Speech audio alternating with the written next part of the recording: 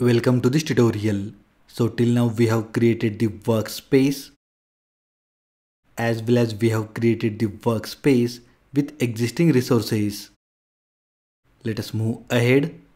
Now we will understand how to find and load the workspace. I'll copy the code, importing the libraries, paste,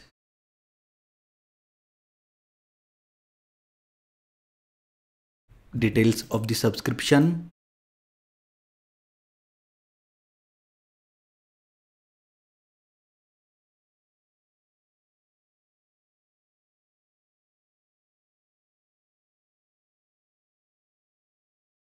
getting handle to workspace,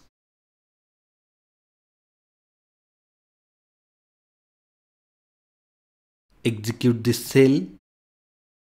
Great. Let us get the list of workspaces in a resource group.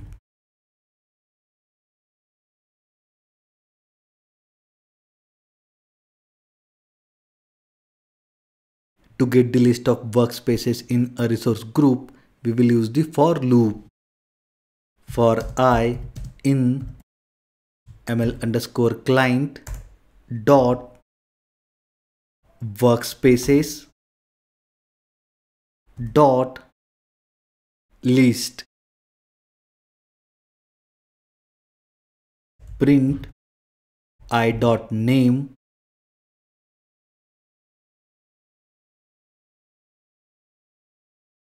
I dot the display name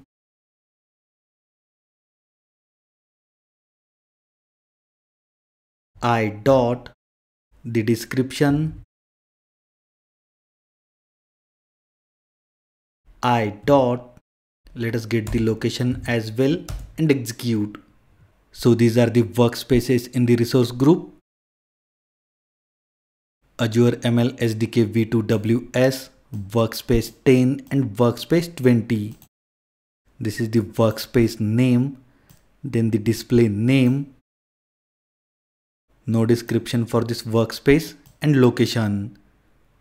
Workspace name, display name, the description, and the location. So this is how we can get the list of the workspaces in a resource group. Let us understand how to get the details of a specific workspace.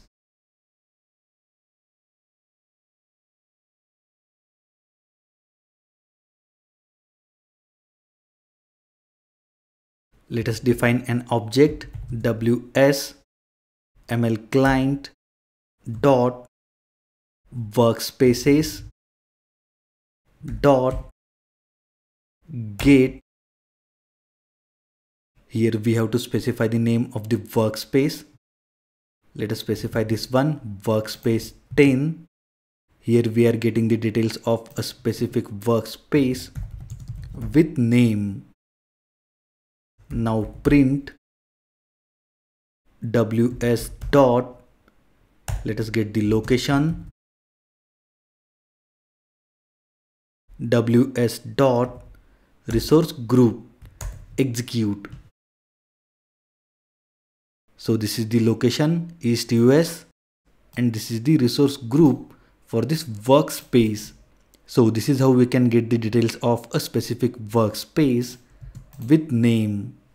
Let us move ahead.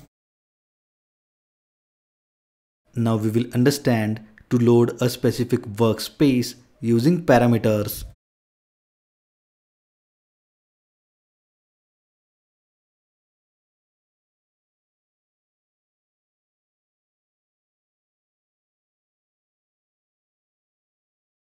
Let us import the libraries first. Importing the libraries. Now define the object ws. Here we are redefining this object every time. Note down this. The ML client class,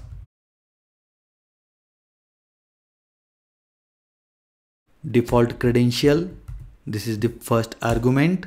Then the subscription ID. I'll specify the subscription ID.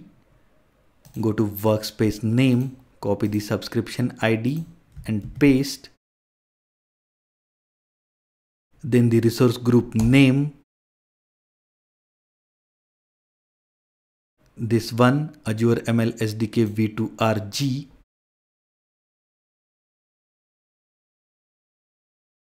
and at the end workspace name. Let us specify the workspace name. I'll specify this one, the current workspace, and at the end print the object ws. So here we are loading a specific workspace using the parameters. First we have imported the libraries, then we are defining this object ws, object of this class ml client, and then we are specifying the default credential, subscription ID, resource group and workspace name, and at the end we are printing the object ws. Let us execute. Subscription ID, resource group and the workspace name. So this is how you can load a specific workspace using the parameters. Let us move ahead. Let us understand how to clean up the resources.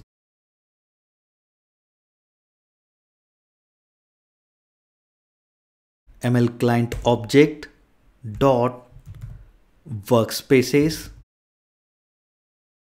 dot use the method begin delete. Here we have to specify the name ws basic dot name.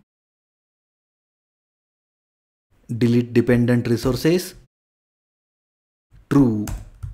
Copy and paste ws underscore with existing resources. Let us understand this again. Here we have to delete the workspaces that we have created. These two workspaces, workspace 10 and workspace 20. This is the object for the workspace 10, ws basic. You can see here ws basic workspace 10, and this is the object ws with existing resources for the workspace 20. Let us execute. The delete request initiated for the workspace 10 and workspace 20. Now it will take few minutes to delete these two workspaces. I'll fast forward the process. So these two workspaces are deleted successfully. Let us revise what we have learned in this tutorial. First we understood to find and load the workspace. Here we are getting the list of workspaces in a resource group, as well as we are getting the details of a specific workspace with the name. After that we have understood to load a specific workspace using the parameters, and at the end we understood to clean up the resources. So this is all about this tutorial. I'll see you in the next one. Till then, happy learning.